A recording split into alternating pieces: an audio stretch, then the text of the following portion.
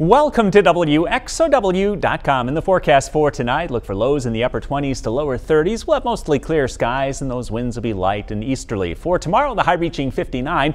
Cloudy skies, rain, especially late in the day. It'll be breezy with east-southeast winds at 10 to 20. For tomorrow night, the low near 47. Expect rain.